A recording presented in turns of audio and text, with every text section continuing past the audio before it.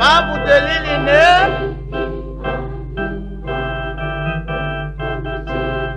Babu the lily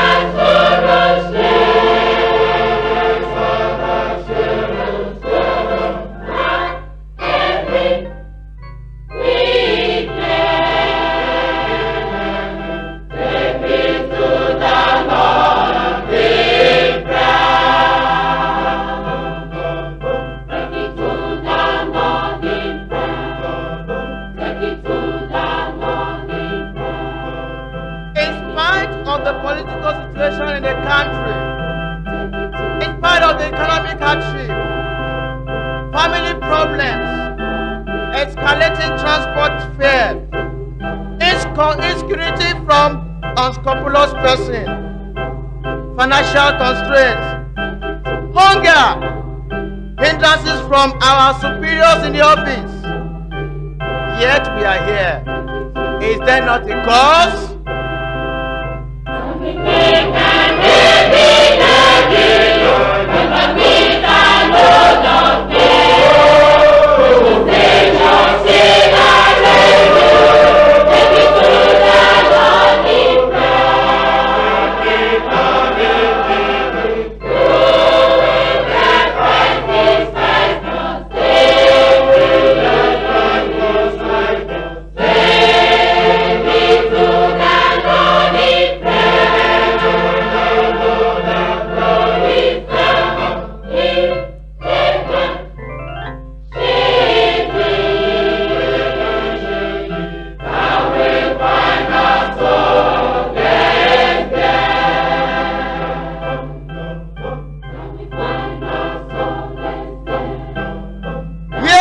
have come for divine outpouring of the love and power of God, for a supernatural, unspeakable anointing.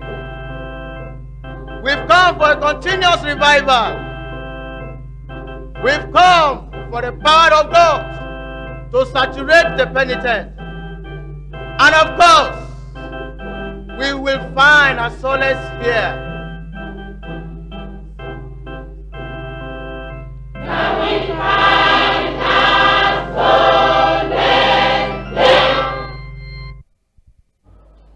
Heavenly Father, we thank you for bringing us together. We thank you for this retreat. We thank you for all the arrangement that has gone on before this time so that everyone can be here. We thank you for the faithfulness of our overseers. We thank you because of the courage of our workers. And we thank you, Lord, because of the preparation in every side that you have granted us to make. We thank you, Lord, because today we have seen the result of how you have gathered us together to bless us. And we know we are here for a purpose. And Lord, we pray that that purpose will be fulfilled in Jesus' name. Oh Lord, we pray that we'll find Jesus Christ, a true friend, a true Savior, a true supporter, a true supplier of all our needs in Jesus' name. Oh Lord, we pray that this retreat will be a time of refreshing, a time of renewal, a time of transformation in all our lives in Jesus' name. Father, we pray that all your ministers you will use, either in singing or in preaching, either as we're together here in a combined plenary session in the whole congregation, or seminar by seminar. Father, we pray your anointing will be mighty upon every one of our preachers and ministers in Jesus' name. That, Lord, you will use every word we hear, every song we hear, everything that is done to lead us to the place you want to bring us in Jesus' name. We pray, O Lord, that there will be no hindrance, there will be no interruption to our hearing from you and getting the best from you in Jesus' name. We pray that the blood of Jesus will cover our hearts, will protect us, will preserve us, so there will be a direct communication between us and our Lord in Jesus' name. We pray we'll not see men, we will see God. We pray we'll not allow any distraction, but Lord, your word will find a place in every heart, in every life, in Jesus' name. Reveal yourself to us. Lead us into the fountain of living waters. And grant us, Lord, that we may have this bread of life, this water of life, and feed us until we're satisfied in Jesus' name. As we come, Lord, we come with all our problems, believing that in this retreat, spiritual problems and other kinds of problems, by your power, by your might, you roll everything away in Jesus' name, and make us better children of God, better ministers of the gospel, better soul winners, that as we go back to all our villages and towns and cities and localities, we pray, O Lord, that a new anointing, a new power, a new understanding, a new zeal, a new vision will be seen in every one of us in Jesus' name. We thank you because we know you have answered. In Jesus' name we pray. In 1 Samuel chapter 17, we're looking at verses 28 and 29. 1 Samuel chapter 17, verses 28 and 29. And Eliab, his oldest brother, heard when he spake unto the men, and Eliab's anger was kindled against David. And he said, Why camest thou hither? And with whom hast thou left those few sheep in the wilderness? I know the pride and the naughtiness of thine heart. For thou art come down, that thou mightest see the battle. And David said, what have I now done? Is there not a cause? The two verses I've read to you are taken from something that happened in the life of David when he was yet unknown by the king of Israel, when he was yet unknown by the general population of the children of Israel. The two verses I've read to you happened as an event in the life of David when his brothers had not yet known the value of the anointing that received in the earlier chapter, and when they had not known the outcome of the power, the Spirit of God coming upon him. Those two verses I read to you come out of the story in the life of David, when even though Saul had met David before in chapter 16, but it was a kind of meeting that didn't leave a lasting impression upon Saul, because Saul himself had been troubled by an evil spirit. And he called in young David to come and play the harp. And he played the harp, and Saul was refreshed. But because of the confusion in the mind of Saul, and because of the insanity that had come upon him, although he loved him that he had ministered unto him, yet he did not know the future plan of God for this young man that had played the harp. The two verses I read to you happened at a time in the history of the life of David when David himself, although he had been anointed to become king, and although he had played the harp and he had seen the miraculous wonder in the palace of King Saul, and although before this time he had been enabled by the Lord, energized by the Lord, to kill a lion and to kill a bear, yet he himself did not know what the next 40 years will look for him as a young man. He didn't know what it will mean as the Lord was going to lead him stage by stage and step by step. And yet, the Lord orchestrated everything and planned everything without David or Jesse or Eliab or Saul or any of the children of Israel knowing what actually was taking place.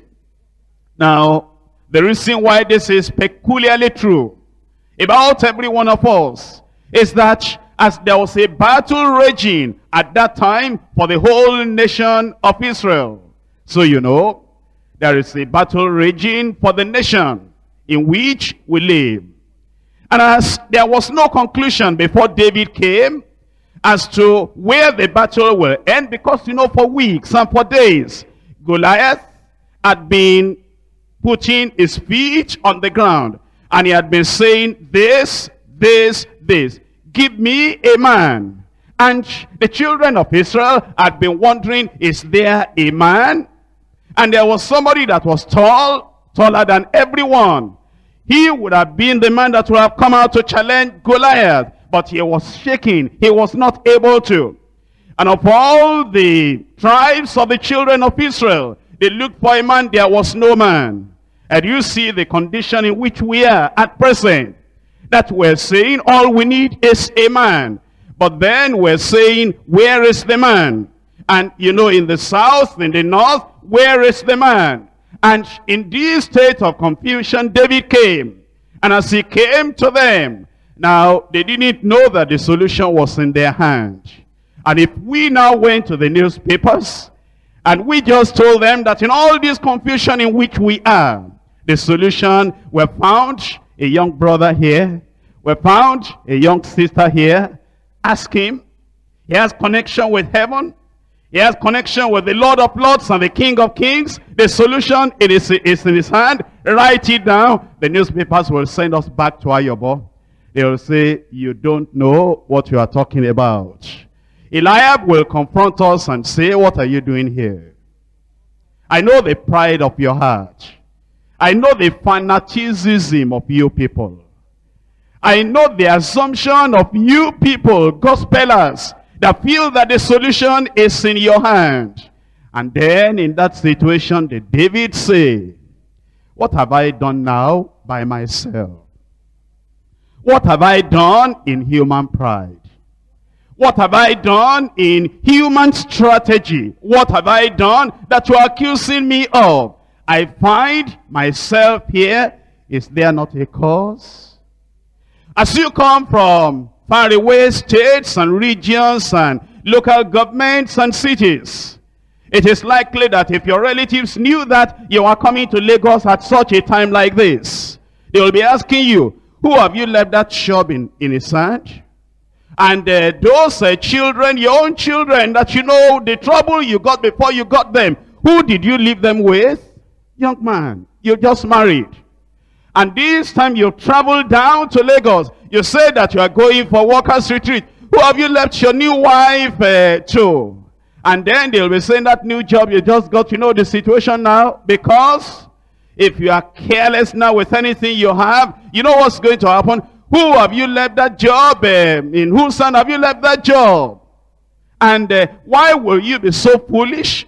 Why will you be so ignorant? Why will you be so fanatical? Why will you be so religious as to say you are going for a workers' retreat now?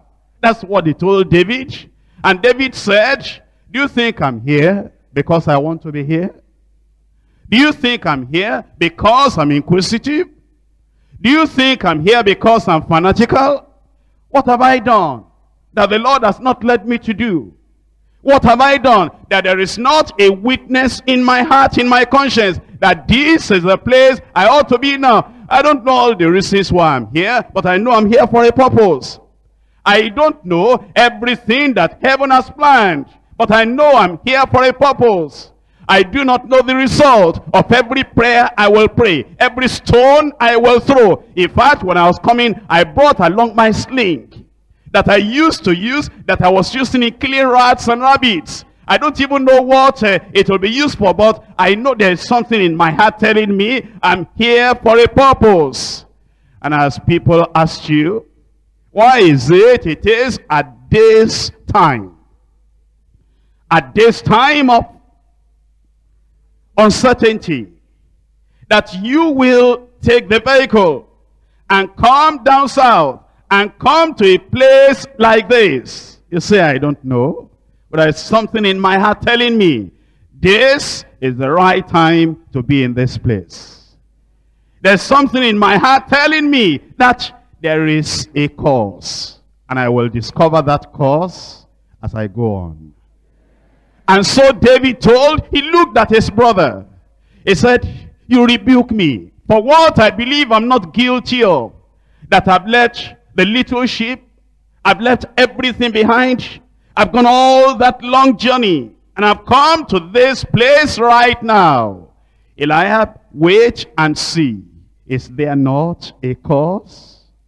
You see, many things that happen in our lives, they may be arranged by human beings. You see, Jesse arranged this. He never knew about Goliath. I mean, Jesse, back in Bethlehem, that called his son David, and he said, David, come, take these little things and take to your brothers that are on the battlefield. And when you get there, give them this and ask how things are going on, and then come back.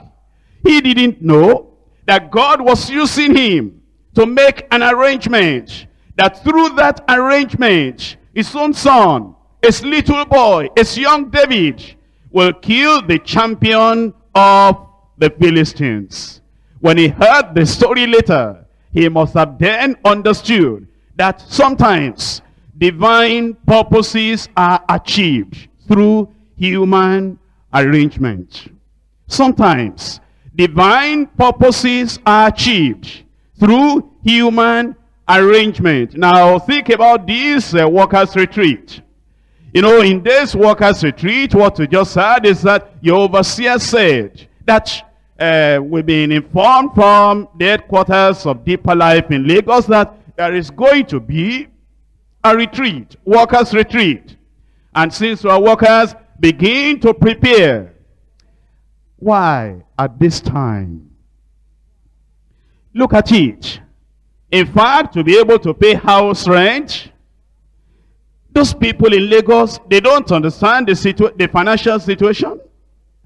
And the transportation now to come from far north to far south. Don't they know the high cost?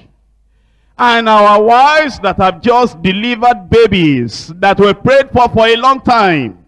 And we do not want them to take the transportation by road. If they are going to go to that Lagos by air, don't they know that things are multiplied?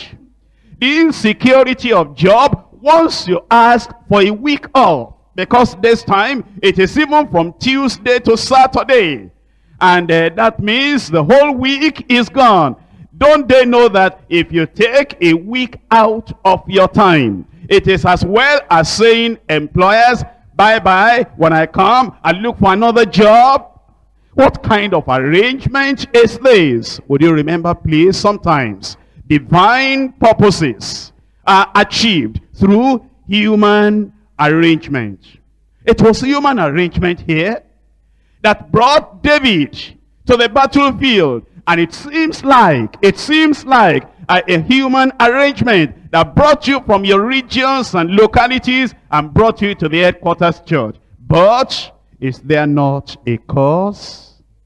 Number 2, divine provision through absolute surrender. Divine provision through absolute surrender. Here were the children of Israel. They were looking for who will challenge Goliath. And for 40 days, the man will come out and he will challenge all the armies of the children of Israel. And you know the children of Israel, the one reason why they chose a king is that they said, choose us a king who will be able to go before us into battle like all the other nations. Now Samuel had chosen for them a king. He had gone before them into battle, and yet when Goliath challenged the army of Israel, there was nobody that came out. And yet God provided a young man, a David. And as he came out, it was because of his absolute surrender. Here you are, without surrender of your will, of your thoughts, of the temptations, of the things that came into your mind, saying, will you go? You're going to yield your life to the hand of the Lord Jesus Christ? And you say, God will protect, there is no problem at all. But all those things we read about in that paper, in that paper, in that paper. It appears that there's turbulence down south in Lagos. Well, the Lord will see us through. There is an arrangement. I surrender my life into the hands of the Lord. And that's how you are here. Divine provision through absolute surrender. Number 3, divine power through persevering prayer. Those are the 3 points we're going to consider. Number 1, divine purpose in human arrangement. Number 2, divine provision through absolute surrender. Number 3, divine power through persevering prayer. I pray that during this retreat, divine power, divine provision, divine purpose will be revealed to every one of us in Jesus' name. Now you see, here we find young David. And young David yielded his life. It was this divine purpose being fulfilled, even though the young man did not know everything that will come out of it. Yet he gave himself into the hands of the Lord.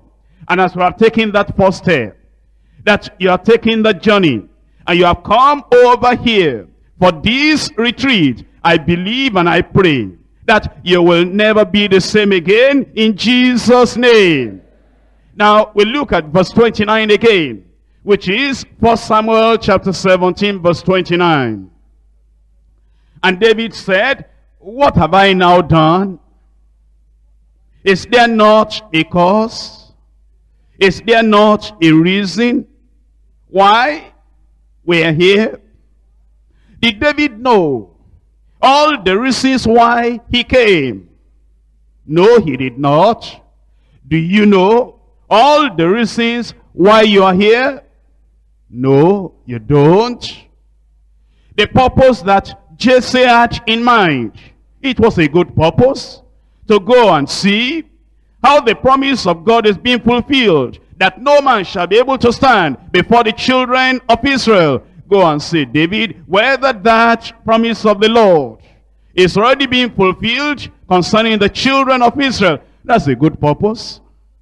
The purpose that you will go and see the preservation of your three brothers that have gone, of their lives that have gone into the battlefield.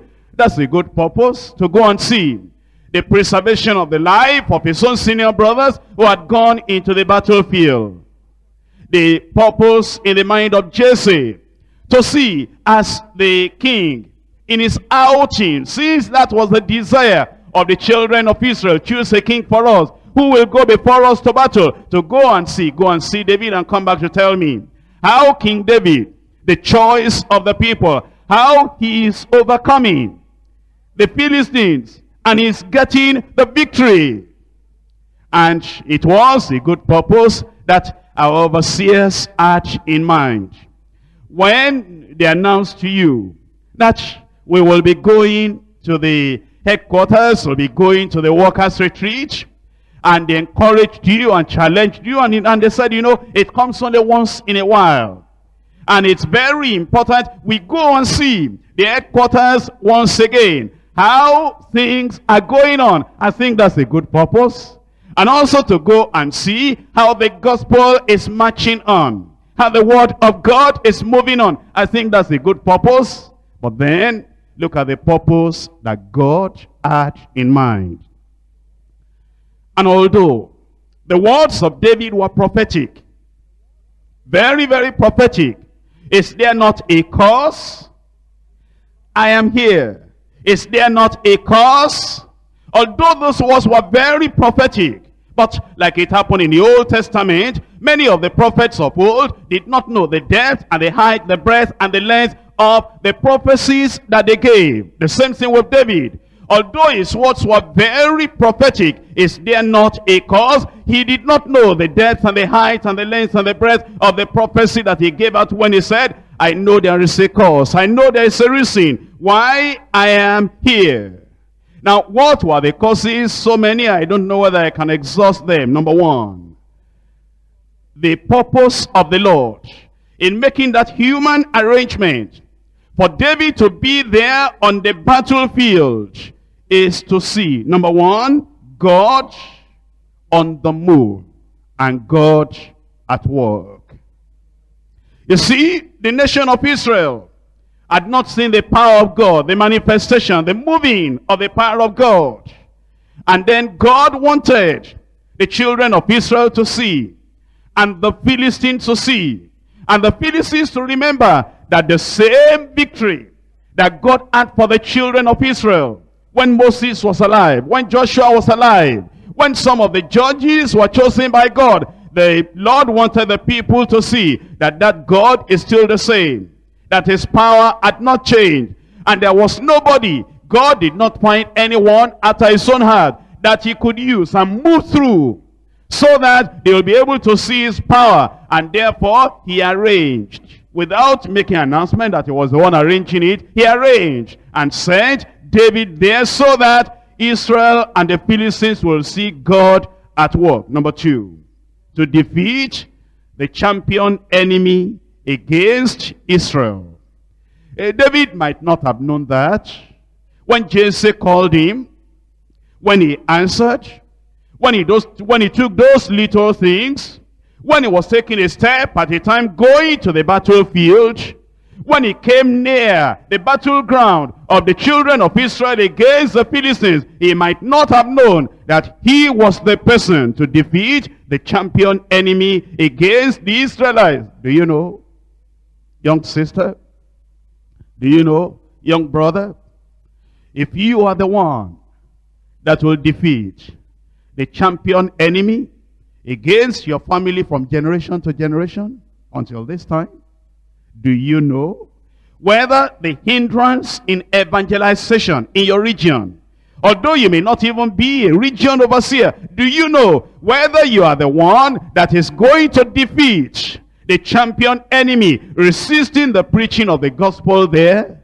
Do you know whether you are the one, the instrument of God, that the enemy, the devil, that had been hindering people to progress spiritually, whether you are the one to defeat that champion enemy? Did he know? He didn't know, but he knew there is a cause for being here. And you may not know the reason you are here, but it's a cause for you being here.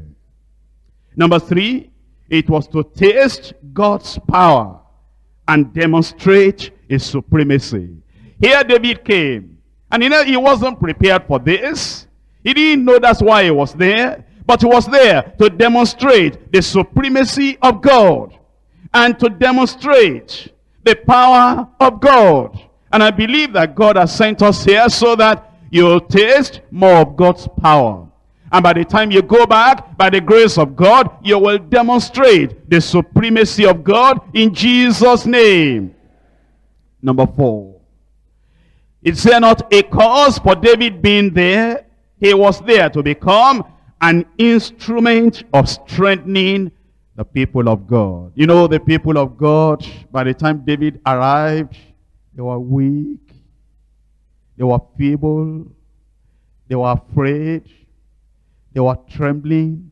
Every time they saw that Goliath standing before them, defying the armies of Israel, and even defying the God of Israel, and he cursed them by his idol, by his God, and he challenged them to come and prove that the God of Israel is still as strong as before. He challenged them to come and choose a man that will be able to put him and his God and his idols. Now, every time he came to do that, the children of Israel trembled.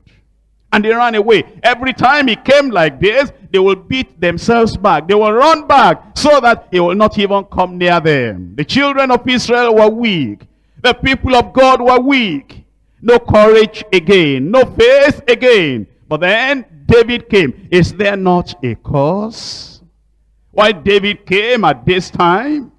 I want to remind you that when eventually David killed Goliath, the children of Israel, all of a sudden, their fear fled away. Courage came back. They ran after the Philistines, and the Philistines were running away, and they all ran after them. David had changed the situation. Do you know why you are here? See our people back at home. I mean, in your church location. Sometimes you'll find them, they're like the hens and the chicken when rain has beaten them. And they're all folded. And they're all afraid. Can we go to Bible study? Can we go to revival hour? Can we come out on Sunday? Can we go to house fellowship? See them in their little groups as they're discussing. As they're saying, I had this. I read this. I don't know. There's no job. There is no food. And here they are. Do you know that God has sent you here? He will so energize you. He will so empower you. When you get back to the midst of those people that have been timid and afraid and a terror has stricken upon them, when you just open your mouth like this, one syllable you pronounce coming from heaven will break all their bands and all their chains. And they will come out again and they will say, why were we ever afraid when he that is within us is greater than he that is without? Why were we ever afraid when those chariots of fire, chariots of angels of God around us are greater than all those Assyrians that we see? Why were we ever afraid when God is on our side? When you go back, you are going to be an instrument of strengthening the people of God. Number 6, to prove the reason for the new anointing. You know, David in chapter 16 had received a new anointing. But then he went back to what he was doing before, taking care of the sheep and singing his psalms and playing his psalm. He had been doing all that before he was anointed, and he had not done any new thing after he had been anointed. The only thing is that the location of his playing the harp had been changed a little bit. He had been playing the harp just by himself alone before the anointing. And then when Saul had this problem in chapter 16, he was then brought to the palace of the king to play the harp. It was still the same harp. It was still the same tune. It was still the same playing. Only that it was now in a different location. But now he needed to know that that new anointing is not for nothing. That new anointing is for a purpose. And then what purpose is it for? Remember, in the heart of God, in the mind of God, I have found a man after mine own heart. He was to come to lead the children of Israel, which are the greatest enemies of the children of Israel, the Philistines. And God had raised him up to replace Saul, so that he will defeat the greatest enemies of the children of Israel. He didn't know that. And so God sent him there to prove the reason for the new anointing. Now, it may be that in your own region, oh, you say, I don't even know why I should come to the workers' retreat. Because recently in our region, the Lord was so mercifully wonderful that he poured a new anointing upon us. And it was in our revival time, or it was in the Sunday fellowship, that our overseer, our pastor was preaching. And what I'd been looking for years, I got the baptism in the Holy Ghost. Or there was a new anointing upon my life. Do I still need to go to the workers' retreat, when in fact this is the very best time in my Christian life? The Lord has so done a wonderful thing in our region that I don't know that I even need any other thing. You know, the Lord has brought you here. Although you've got that anointing, although you've got that power, although you have got that breakthrough in prayer, he sends you here to prove the reason for that new anointing. Another reason, to lift God's name up from the mud, from the dirt, from the mire. You see, at that time, the name of the Lord for 40 days had been put in the mud. Every time Goliath came out, he joked with the name of God. He cursed with the name of God.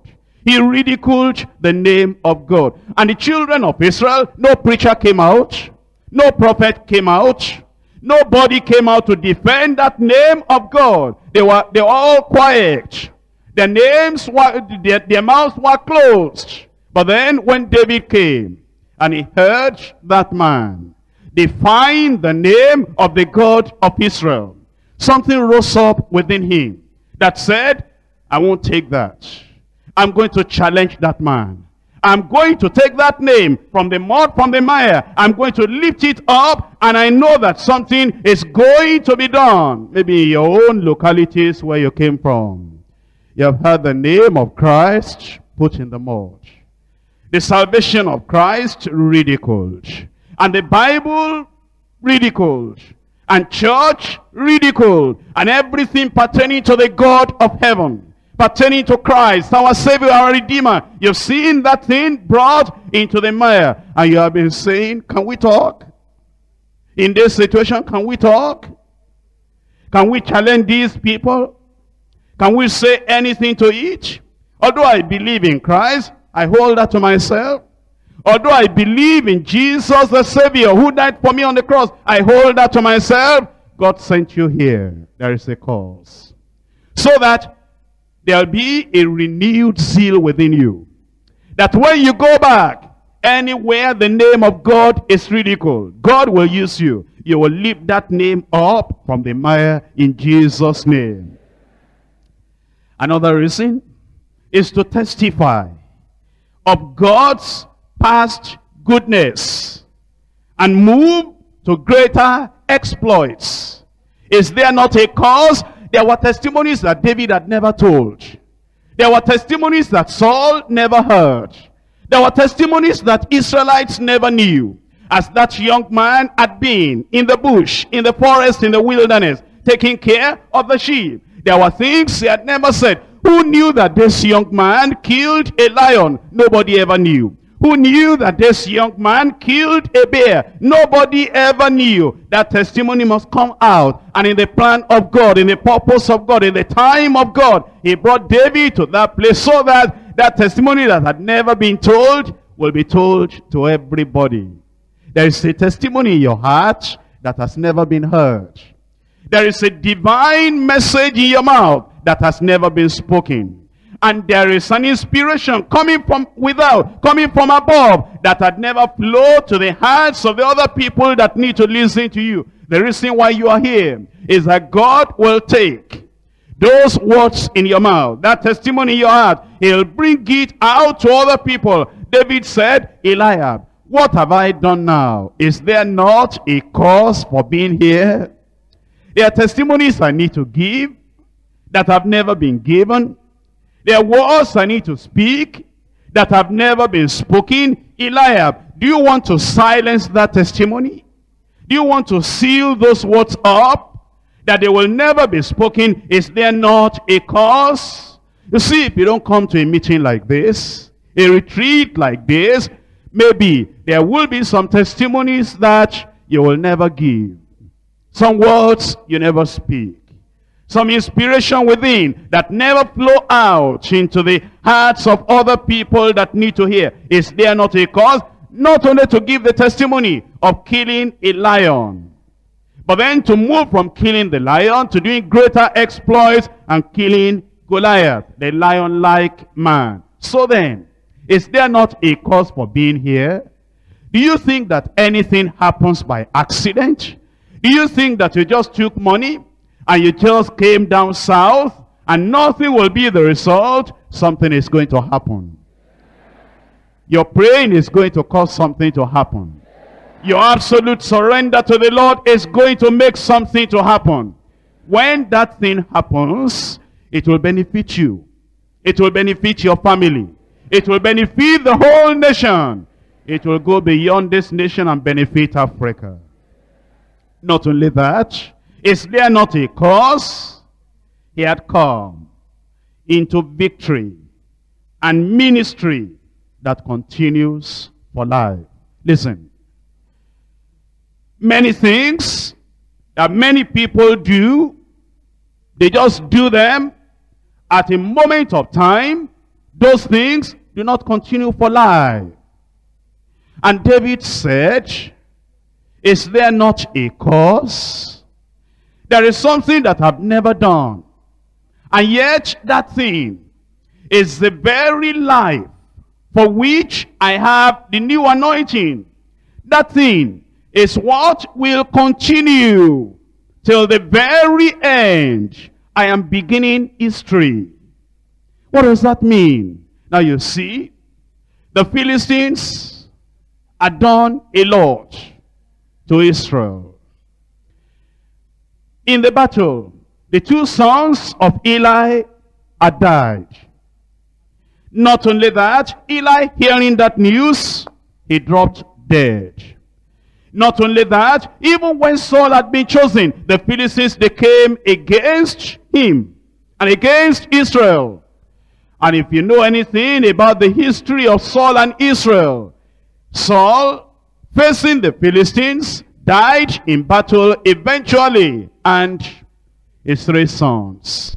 But then, Israel did not have anyone.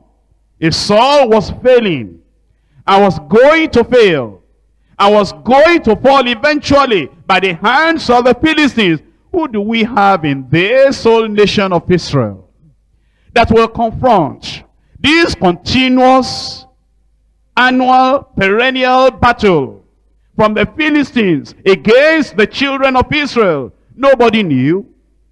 And they didn't know that there was a young man that God himself had restored.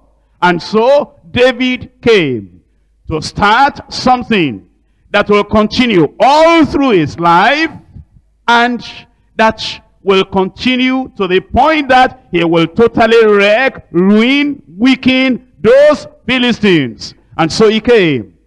And the first battle he fought in his life, the first battle he engaged in, was the battle against the Philistines. And then, for the rest of his life, he continued fighting that battle. Before now, you might have been doing things, but the thing that the Lord wants you to do to defeat Satan and the demons. You know, some people say, I've never cast out devil, but I'm born again, I'm sanctified, and I'm even baptized in the Holy Ghost. Who knows that you are here at such a time like this to start that thing, to continue it for the rest of your life? Some people say, you know, I've never prayed for the sick. I believe in healing. I believe God can heal. I believe that when Jesus said, "These signs shall follow them that believe," I know that I'm a believer, and these signs shall follow me. But anytime they say somebody is sick, and they say, pray for him, I come back. I give chance to other people. If they say, teach cite the scripture, I go forward. If they say, answer a question from the Bible, I run forward. If they say, lay hands on the sick, I take some steps back so that other people can go forward. I've never done it. Some people say, do you know whether you are here at such a time like this, so that the power will come upon you, the anointing will come upon you, that when you leave this place, you'll be looking for where are the sick people. You'll be looking for where are the demonized people. And then they said, there is somebody here, he is incurable. There's somebody here, medicine hospital cannot do anything about it. You say, is that the one I'm going to start with? And the Spirit of God says, yes, that's the reason you went to Lagos. And then you go there, you say, in the name of Jesus, I command you sickness, get out. Before you finish your sentence, the man jumps up. You say, what? So I can kill Goliath? That's the reason you came. Is there not a cause? And when you begin it like that, after you've gone back to your region, you've gone back to your locality, when you begin it like that, you are going to continue it for the rest of your life. To have victory and to begin a ministry that continues for life. Well, another reason why he was there, when he said, is there not a cause? It was to change history and the destiny of the defeated. You see, God is interested in the poor and the oppressed and the defeated and the discouraged. God takes special interest in the people that have no strength, in the people that have no ability at all. And the Lord has sent you here so that by the grace of God, when you leave this place, you will change the history of many people. You will change the destiny of many lives in Jesus' name. Listen to me. What if David had not come? What if Eliab was there? All the others were there. King Saul was there. What if Goliath was allowed to continue bragging like that?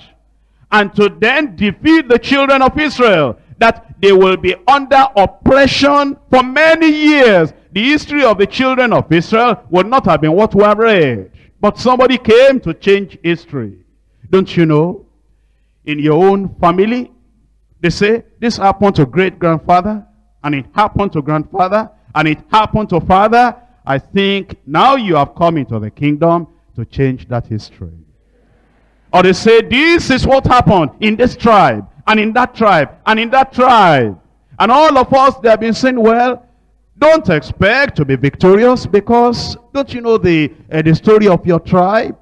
And then they tell you a little story. They say there was once upon a time that they went against these people in your tribe, and they defeated them. And you were born in that situation. Then your people will call you, they will say, are you not thinking at all?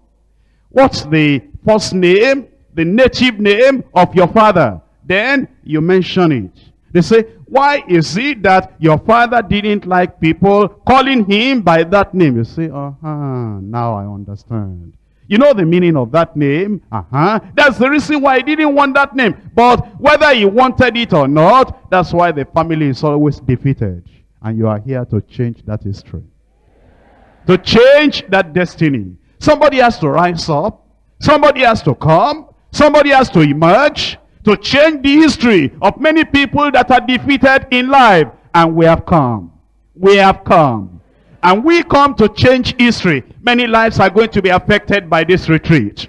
Many tribes are going to be affected by this retreat. Many people who have been struggling with the devil and demons and they're defeated in life, they are going to be affected by your life in Jesus' name. Like David, we have come.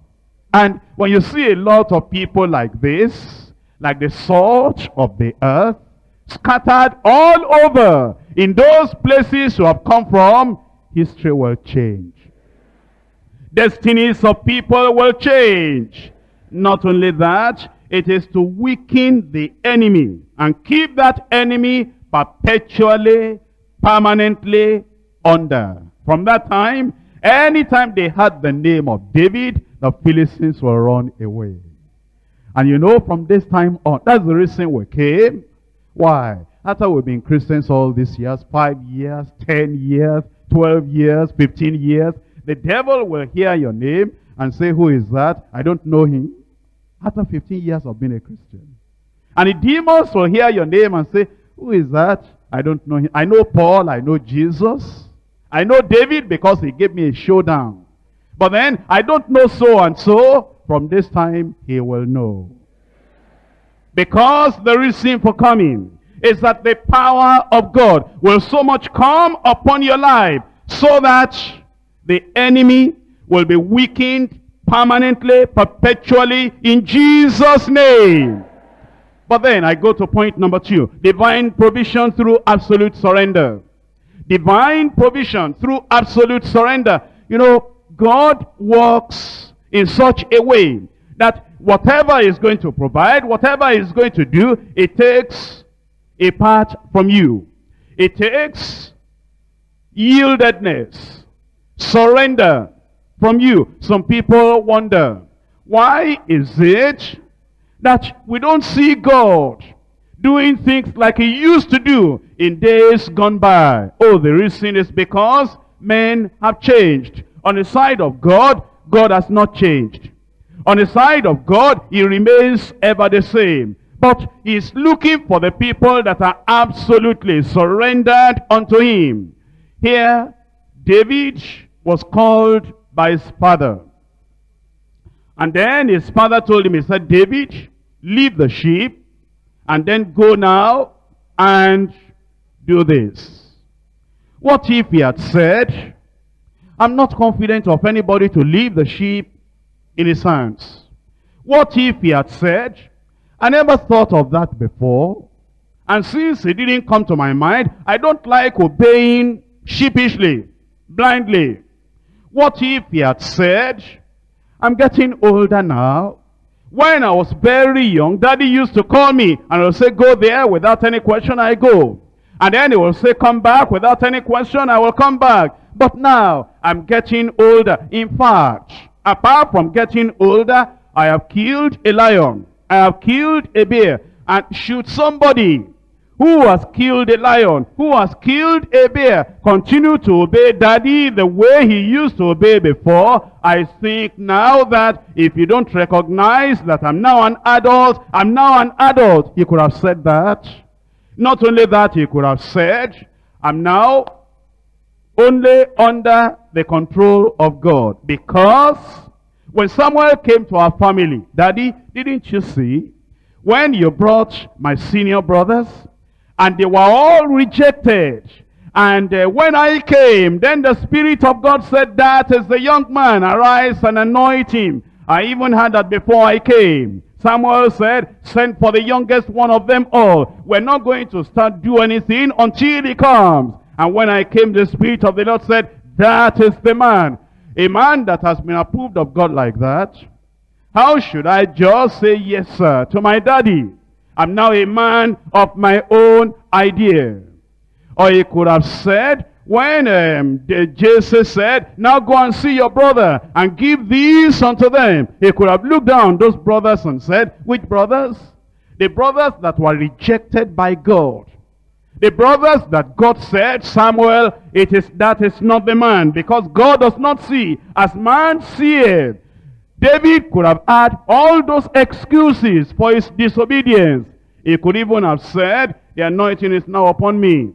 And because of the anointing that is now upon me, I've been to the palace, and when I played the harp, the evil spirit departed from Saul. Which of those my brothers were able to do that? For me to run errand and go to them? No, I will not do that. Do you know that sometimes we limit the power of God in our lives because of the excuses we give?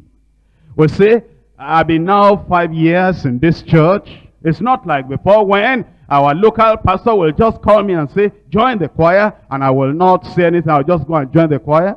It's not like before when I was younger in the church, that the local pastor will just call me and say, go, we need you among the ushers. It's not like before when the pastor will just call me and say, in this coming retreat, you will cook in the kitchen. You'll be among those who will be sweeping the floor. You'll be among the sanitation workers. It's not like, because now I am saved and sanctified and baptized and anointed, and I can give you testimonies of what happened in my house fellowship and in my zone. Therefore, nobody can control me like before. If David had said that, how would he have done what he did in killing Goliath?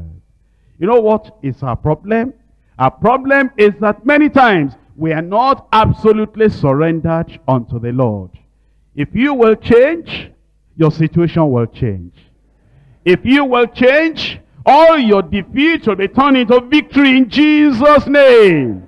God is still looking for that absolute surrender, absolute yieldedness that will say, no matter what I've got, no matter what I've done, no matter what I've received, no matter the new name and the new anointing and the new power that I've got, I'm going to be submissive to leadership and to the hands of the Lord. The Lord is going to use you in a mighty way in Jesus' name.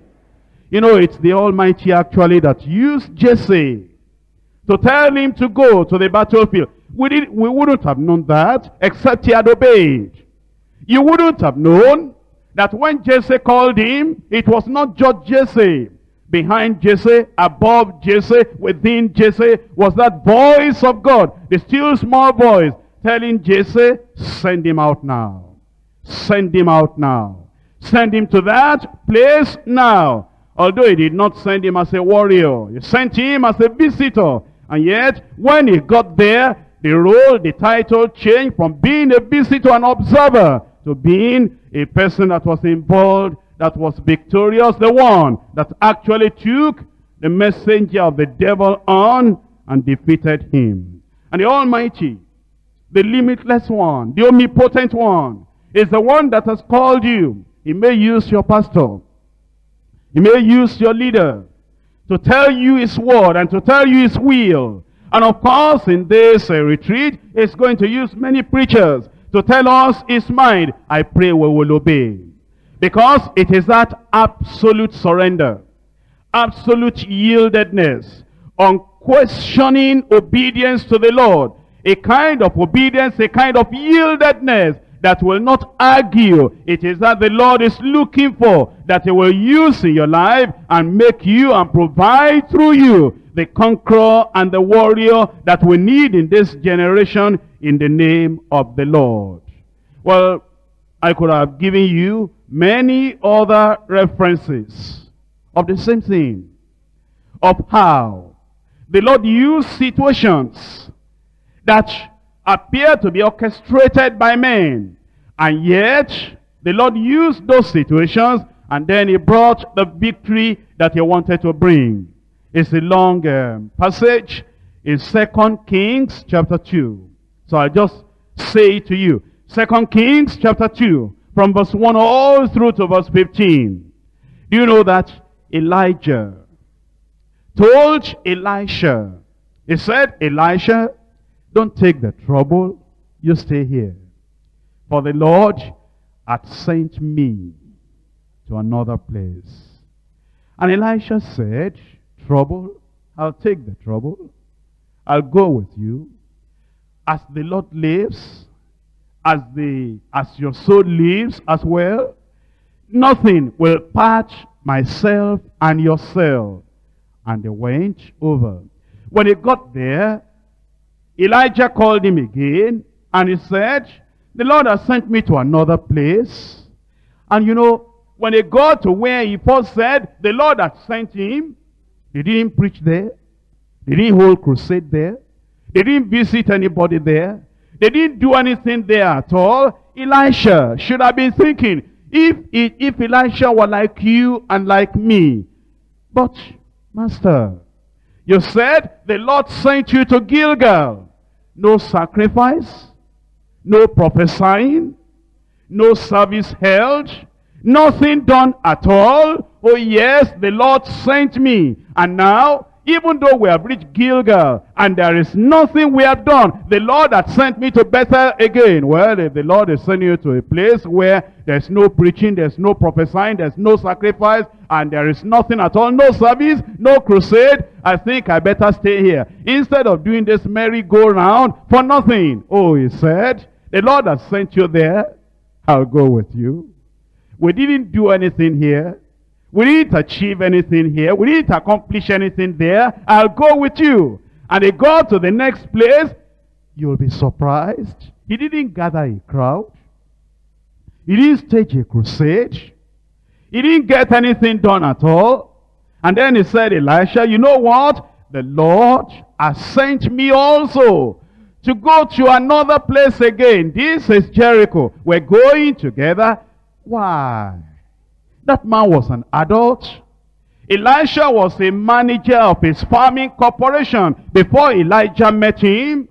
How could you be taking a director, a manager, a person that had all those oxen? How could you be taking a man like that from place to place without doing anything? If it were today, Elisha would have been questioning, how is this man just going from place to place saying, the Lord has sent me, the Lord has sent me? Before I came to know him, and before I knew the Lord this way, I used to be a manager. And if I said we're going to a particular place, it's either we're going to have a conference there, a consultation there, or we're going to have a contract there, we're going to do something there.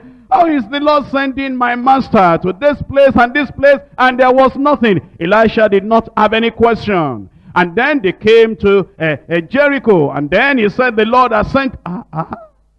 But Gilgal, Bethel, Jericho, nothing was done. Nothing was accomplished. The Lord has sent me. He never argued. I'm telling you that this absolute surrender is what will bring power of God into your life. The life that will follow. Follow the word of God sheepishly and blindly, and that will not question. And then when he got to the Jordan, the thing was overflowing. And they couldn't just wade through. They couldn't just walk through. Now at that time, you would have thought Elisha should have said, because Elisha knew the sons of the prophets had come to him and they had said, the Lord is going to take your master away from your head today. He should have thought, if I cross over with Elijah and the river comes back, how am I going to leave that place because over there there's no food, there's no accommodation beyond Jordan? How am I going to stay there and come back? He never thought about that. That man was, in the language of the people who are abusing us today, he was foolish and fanatical. And if you are not foolish for Christ, you'll never accomplish anything for God. If you are never fanatical, the way the people are accusing us were fanatical, you're not going to accomplish anything for the Lord. And so Elisha wrapped up his mantle, and then he smote the water, and it parted, and they both went over. It was then after that, Elijah said, Elisha, ask me what you want before I be taken away from you. Why didn't you tell me that in Gilgal? Absolute surrender is necessary first. Why didn't you tell me that in Bethel? Absolute surrender is necessary first. Why didn't you tell me that at Jericho? Absolute surrender is necessary first. Why didn't you tell me before we crossed Jordan, so that I will know what I would have got? I'll be able to come back with the power of God and divide Jordan. Absolute surrender is necessary first. Before you know you'll have the power to cross Jordan, to divide Jordan, you'll first surrender yourself. After Elijah had seen him, that he had surrendered his life, his future, everything into the hands of God. Then he said, ask me now what you want, and then it will be given unto you. divine provision through absolute surrender. And then he said, what I want, I don't want cars, I don't want clothes, I don't want houses, I don't want friends, I don't want political title, I don't want chieftaincy title, I don't want a great name, I don't want a great image, I don't want any other thing except a double portion of the power I saw in you. That power that raised that child when the child was dead.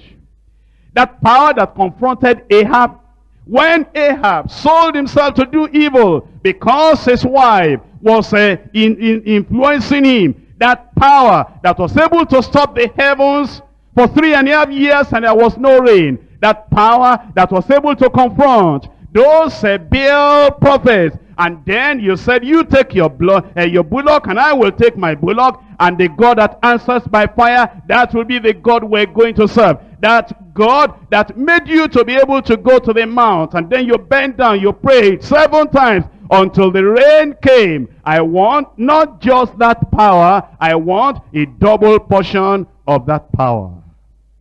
And that takes absolute surrender. Before you can have that, and I know that's what you want.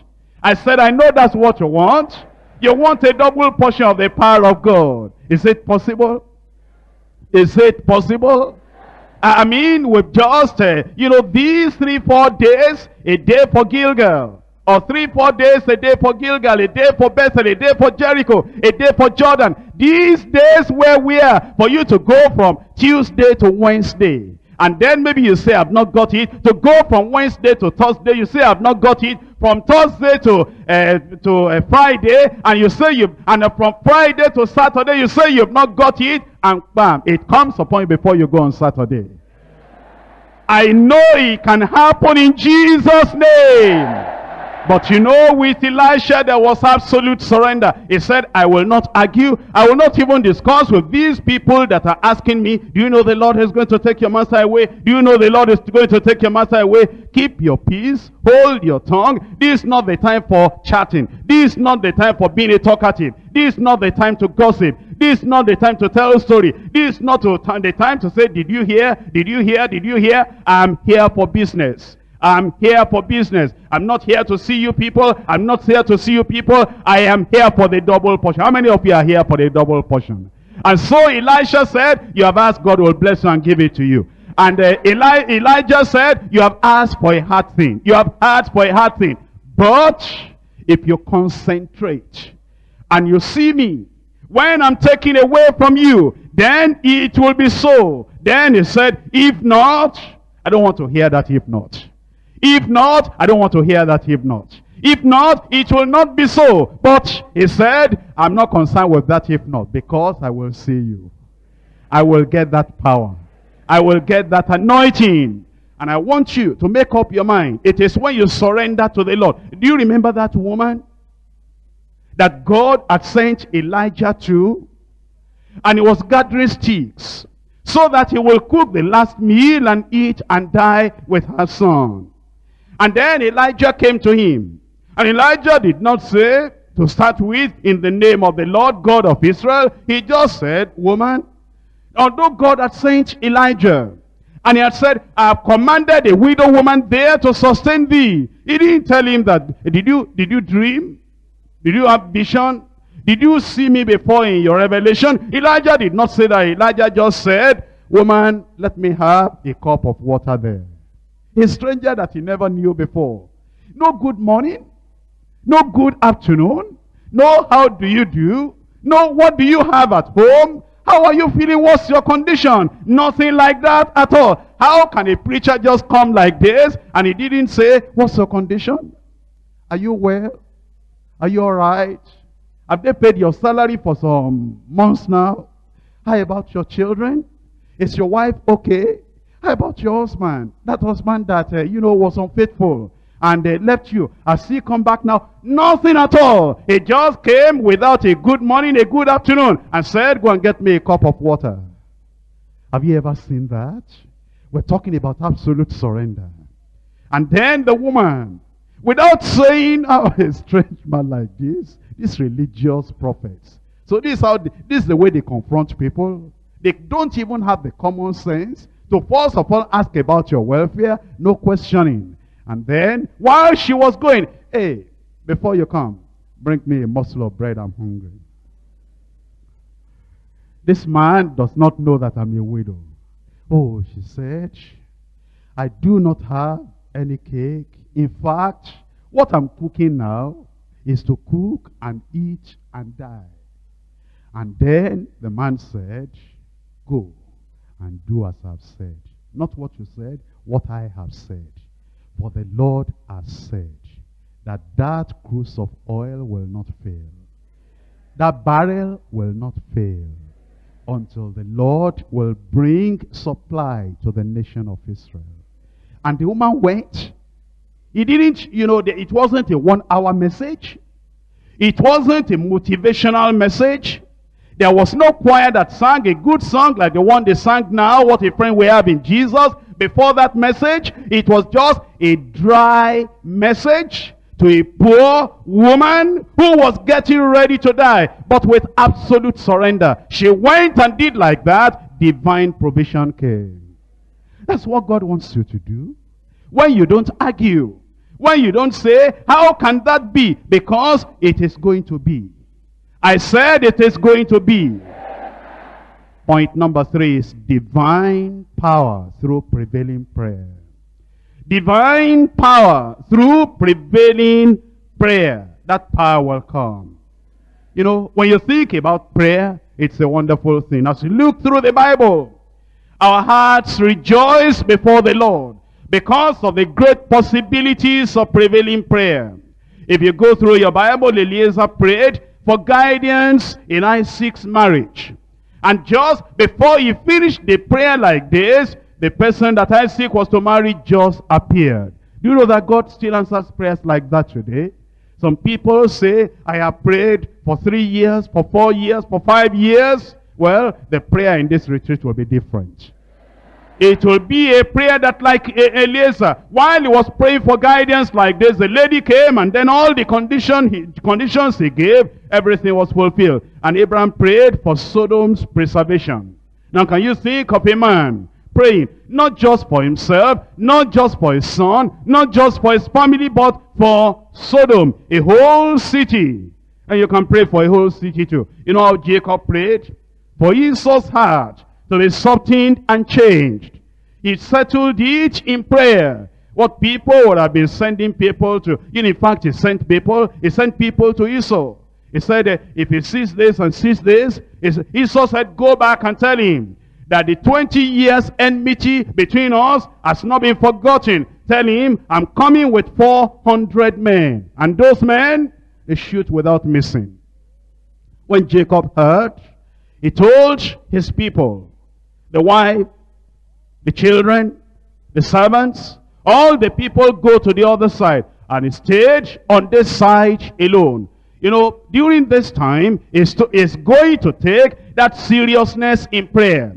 That you will stand on this side alone. When your friends from the same region, or your friends from another region, but you are from the same state of origin, when they will come to you and say, my brother, my sister, you say, my brother, my sister, I would have liked to discuss with you, but there is a Jacob need that needs a Jacob prayer in my life. I need to be at Jabbok, and I need to wrestle with that angel.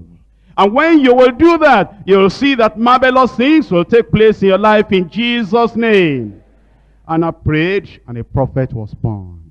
Do you know, when you pray in this retreat, you can never tell what will happen. Other people may pray and have children, just ordinary children. You can pray that a prophet can be born. Elijah prayed, and 3 years famine stopped, and rain came immediately. Look at Ezekiel. Ezekiel was sick. And Isaiah, that should pray for him. Isaiah, the prophet of God. Isaiah, that should have laid hands on him to say, in the name of the God of Israel, you are healed. The prophet of God did not come to pray for him. The prophet of God came to say, Ezekiel, I'm a prophet. You expect I will pray for you now as you are sick? The Lord told me to tell you to set your house in order because you will die. Ezekiel said, that's all the message you have brought? See my pain. You can't lay hands on me. You can't pray for me. God said, set your house in order. You are going to die. Ezekiel said, Isaiah, if that's all the message you have, thank you very much, bye. He turned his face to the wall. He said, God, what kind of message is this? I will not die.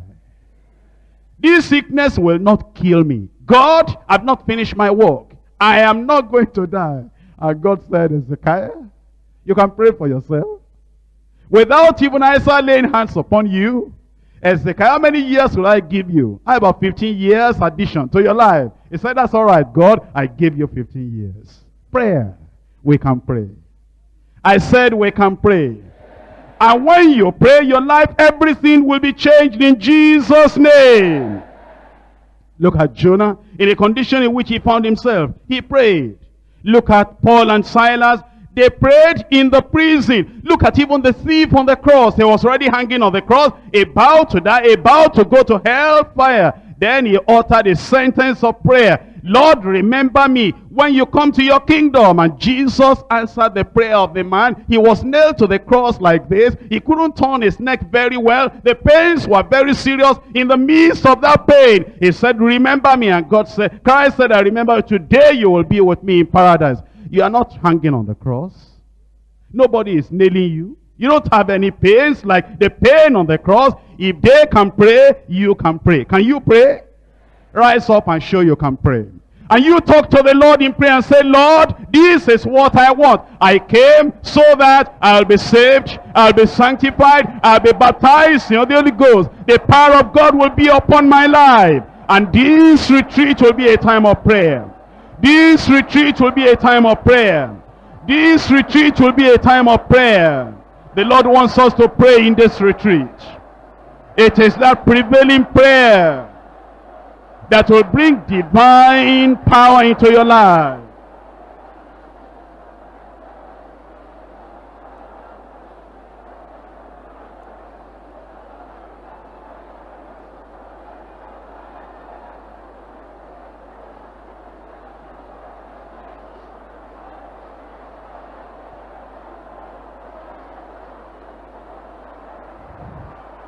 Is there anything that needs to be changed in your life? Anything that needs to be changed in your family? Anything that needs to be changed in your circumstances? Anything that needs to be changed in your region? Anything that needs to be changed in your very heart? Anything that needs to be changed in your very life? We can pray. We can pray. We can pray. And the Lord will do it. And the Lord will do it. And the Lord will do it. We came here to pray. We came here to call upon the name of the Lord. We came here so that impossibilities will become possible in our lives.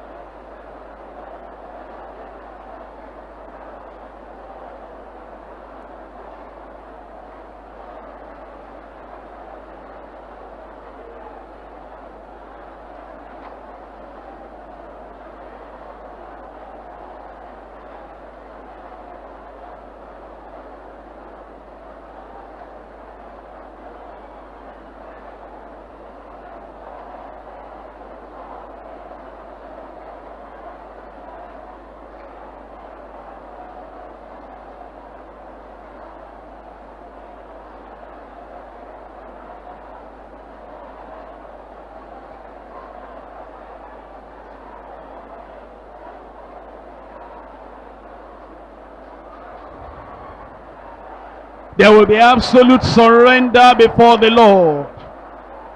Absolute surrender before the Lord. Absolute surrender before the Lord. No argument against His word. No argument against His word. Total obedience. Complete yieldedness, absolute surrender in the hand of the Lord.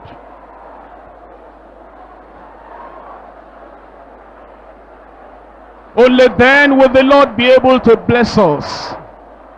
Only then will the Lord be able to bless us. Only then will the Lord be able to bless us.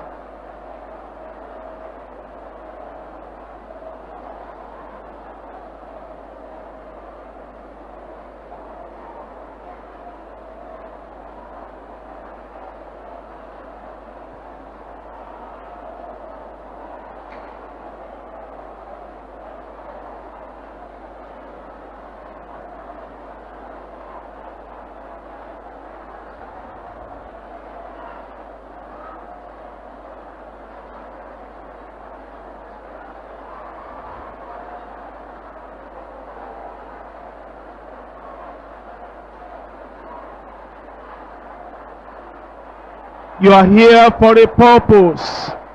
Is there not a cause? Is there not a reason why God has brought you here?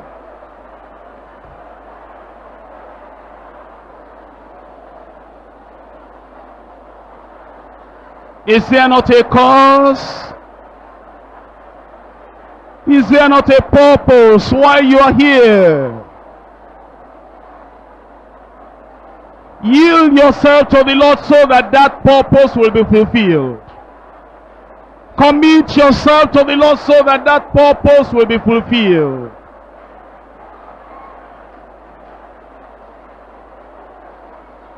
If you have not been saved, you need to be saved. If you have not been sanctified, you need to be sanctified. If you have not been baptized in the Holy Ghost, you need to be baptized in the Holy Ghost. If you are not fully yielded to the call of God in your life, you need to be fully yielded to the call of God.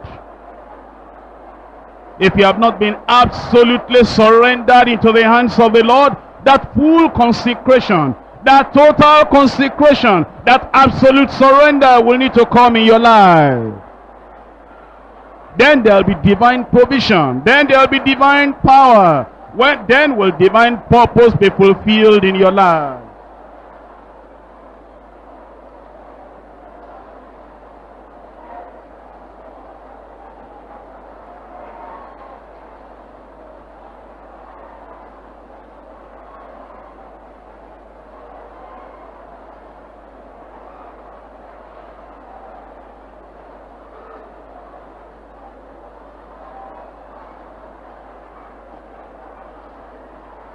Look up to God and God alone. Don't look at your circumstances. God will change them. Look unto God alone. It is at the point of absolute surrender that the Lord will begin to work in your life. It's at that point of full consecration unto God that God will begin to do the extraordinary in your life. You are here for a purpose. Let that purpose be fulfilled.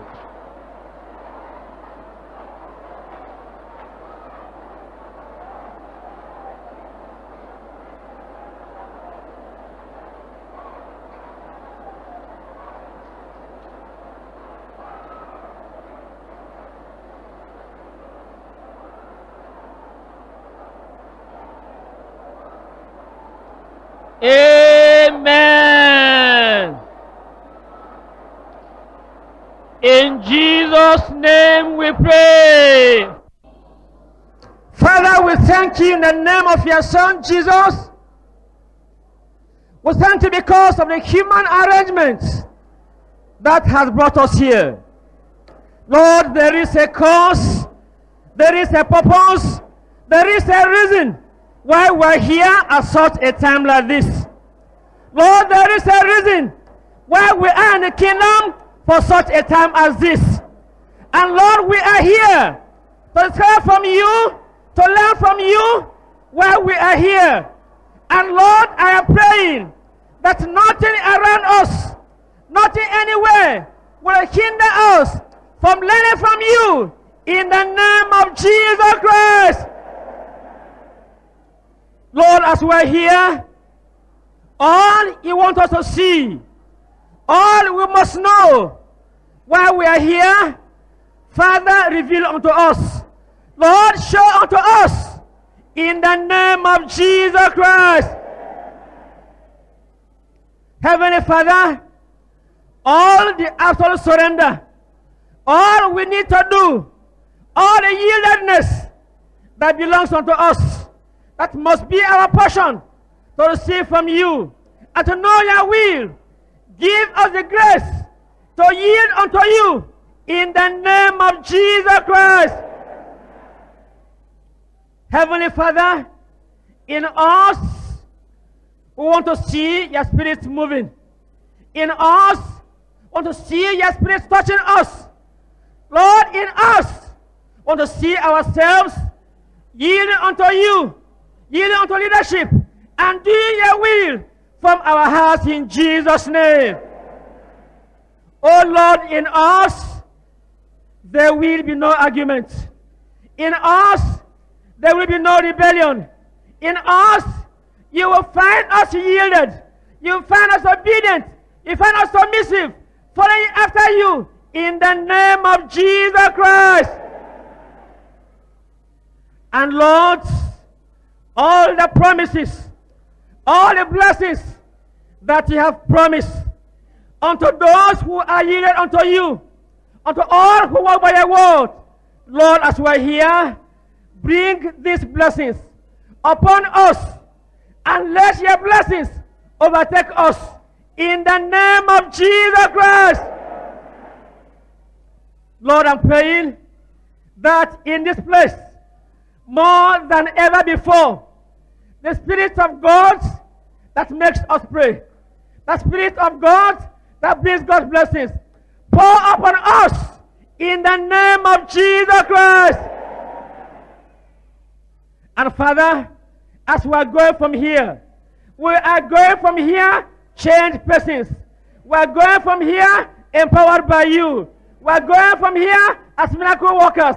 We are going from here filled with your power and able to do great things in the name of Jesus Christ.